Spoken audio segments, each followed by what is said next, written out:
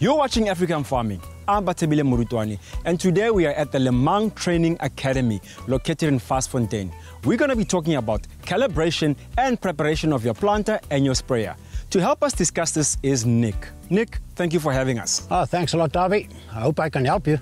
Nic, when it comes to calibration, what is calibration and why do you have to do it? Well, Darby, calibration is very important because you have to know what the output of the implement is, either with the boom sprayer or the planter. Here at our back we have the planter that we are going to calibrate now.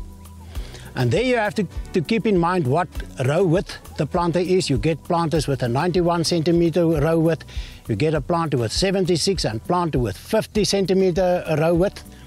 That also has an influence on your calibration. But the main important thing to keep in mind is the population that you want to put down. If you have a good soil with irrigation, then you plant a high population up to 80,000, 90,000 plants per hectare.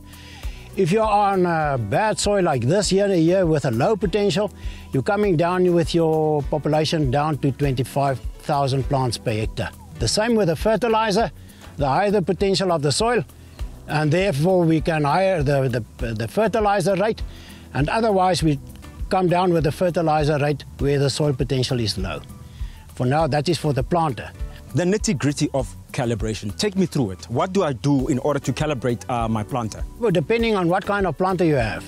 You get the modern planters, you calibrate that out of the cab of the tractor via computer.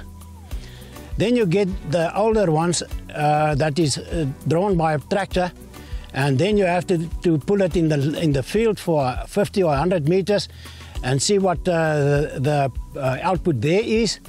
This planter at our back is driven by the back wheel, the whole mechanization. That's why we don't have the tractor needed to pull it. And is it necessary to do fertilizer and seed calibration?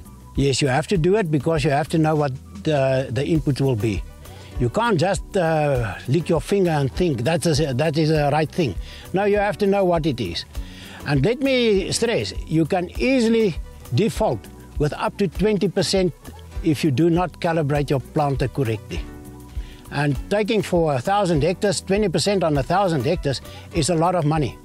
So it's money out of your pocket. Thank you so much for your time. Our pleasure, Tommy. Remember, for more content like this, log on to africanfarming.com or #AfricanFarming. We farm better together.